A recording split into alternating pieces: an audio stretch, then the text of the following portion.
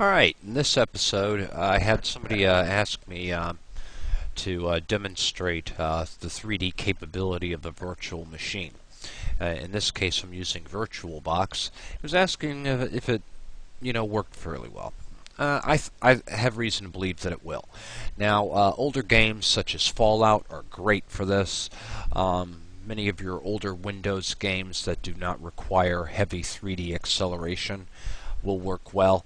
And in this case, Homeworld 2 appears to work fairly well. So let me go ahead and I'm going to fire up this game. And I'm not really going to do a whole lot in terms of gameplay. I just want to demonstrate that you can get it to work. Alright, so we'll let this go, and we'll go with a single-player game. And we'll select this one and start. We'll go ahead and we're going to skip the tutorials. I mean, not the tutorial, but the cutscenes, and just go straight into the game.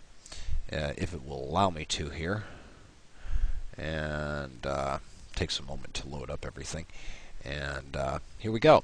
Alright, and as you can see here, this is it's a cutscene using the game's engine, and it is using the direct 3D capabilities of the virtual graphics interface, or whatever it's called. So at any rate, you can see that it is working, and we're actually into the game itself, and you can see here that it is working fairly well. We got our resource collector, and we're going to tell it to go over here. And so as you can see, it is somewhat choppy, but the game is still playable. I just wanted to show that to you. Later on, what I'm going to go ahead and do is I'm going to show you some options for installing these games in Wine.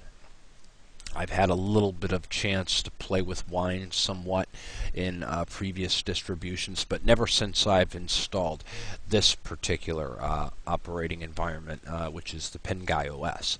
So check back another time, and I should have I should have some, when I have time, I should say, to put all this together, and we'll crank it out for you. Alright, and thanks for joining me, and we'll see you again soon.